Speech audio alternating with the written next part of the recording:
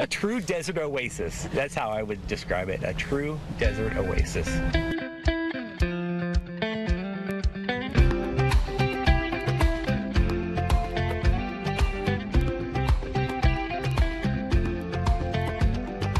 With more than 300 days of pure glorious sunshine here on Lake Havasu, the turquoise-colored lake and surrounding area is your personal playground.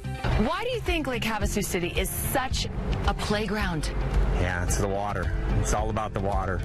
And if you're not on the water, you're out playing in the desert. We have trails that you can take your off-road vehicles on and go explore out in the old mining areas that we have throughout the valley.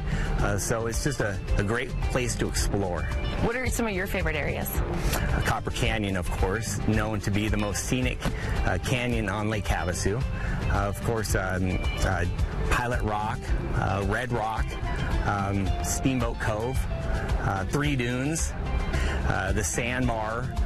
So we have a lot of different destinations throughout the area that boaters go and spend the afternoon. On the west coast of Arizona, we have the Colorado River, we have Lake Havasu, and just like any coast, it's where you go to have fun, to spend time with family, to let your cares just cast them off to the wind. If you have a boat, you can go on the water. If you don't want to be on the water, you can be in the water. We have scuba diving here.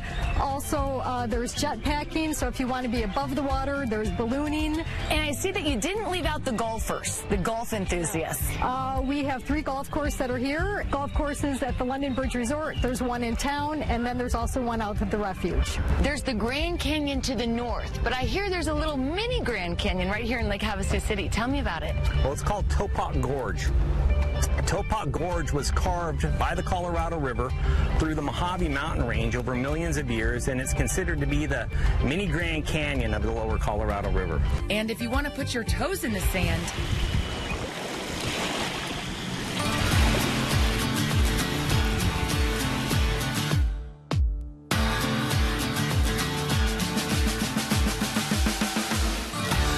the lake's white sandy beaches and palm trees at Rotary Park is just the place.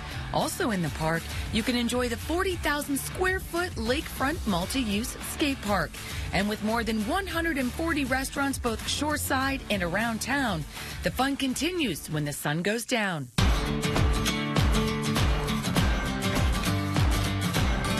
At night, this just starts. The fun just begins. I think we have 3 or 4 different breweries here in town, so craft beer is a big thing for us Havasuvians. And then we got lots of nightlife with dancing.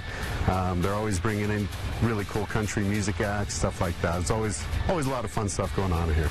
Making this town from sunrise to sunset the ultimate vacation destination. It doesn't matter what you like to play or how you like to play, you can play like you mean it here.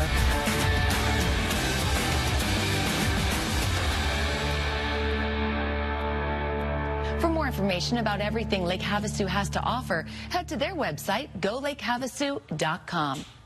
You don't want to miss next Saturday's Your Life Arizona if you love to reel in the big one. We talked to one professional angler about all the record-breaking fish that lake has to offer.